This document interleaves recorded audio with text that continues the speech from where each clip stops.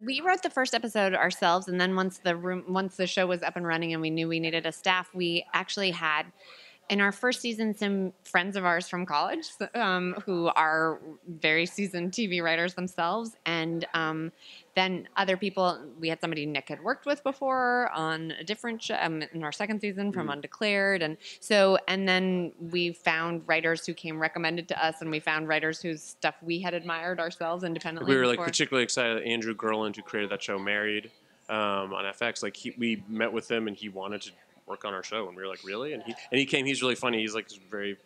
He came with our script and he was like, "Here's everything that's wrong with it," and we were like, "Whoa, this is." But it was awesome. He like went through the pilot and like kind of explained like, and it was like I was like, "Oh, this guy's brilliant and super funny," and then so.